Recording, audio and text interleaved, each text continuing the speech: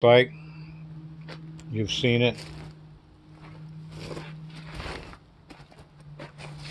Good, powerful truck. I just replaced all kinds of stuff on it this year. Like, one of the things I replaced, and let's just start off with that, is the transmission. I blew a couple transmission lines last year while I was plowing, and I replaced them with some rubber ones, but the transmission had drained out, and because of that, the transmission wouldn't go over 35 miles an hour in drive, but it would go over 35 miles an hour in second gear. And believe it or not, I should have left it like that, because at least then I could plow with it. Now I can't. So that was like a one thing led to another situation, and that's exactly what happened. One thing led to another. First it was the transmission lines, and then it was the transmission itself. Then it went from one mechanic to another mechanic with the same problems, because the problems started adding up, because every time I took it to a mechanic, he fixed what I wanted him to fix, but he also fixed something else, and in the process broke something else too. So I never got it back in the condition I wanted it to be in.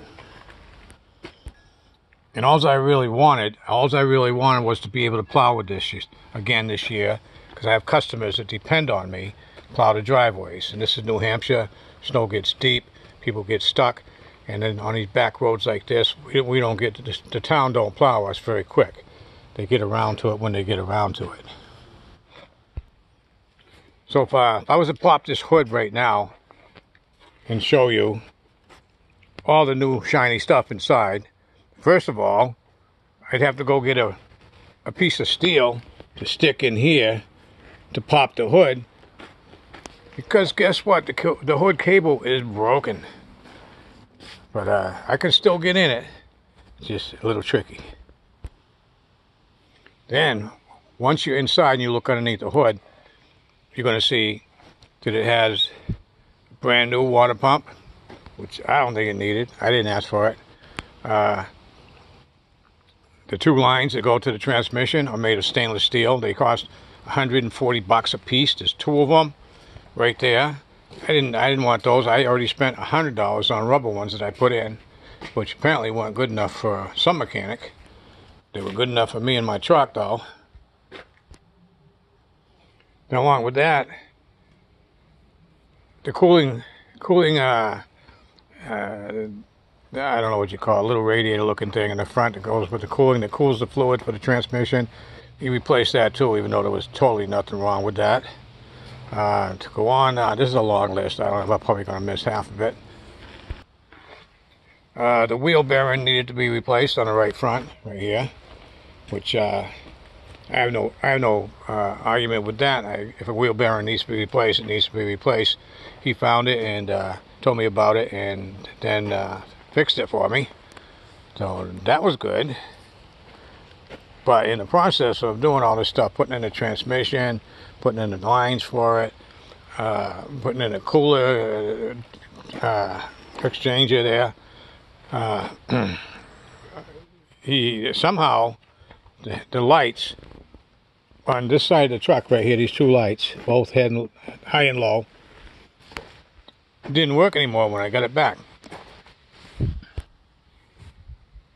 So that was a problem, because I need lights. So I hooked it up to the truck, to the plow, hooked the truck up to the plow, or the plow up to the truck, either way, hooked them up, and the plow don't work. There's no plow lights, there's no power to lift the plow or to turn it left or right. The plow does not work. So now, I should mention too that list I gave you was small, but it was like $300 for those lines. The water pump was $777. He put in all the little things, the pulleys that turn the belts. He replaced all that. That bill, let me tell you, that bill ended up being $5,000 by the time it was done. And when I drove out of there, I still didn't have headlights, and I still couldn't hook up to my plow.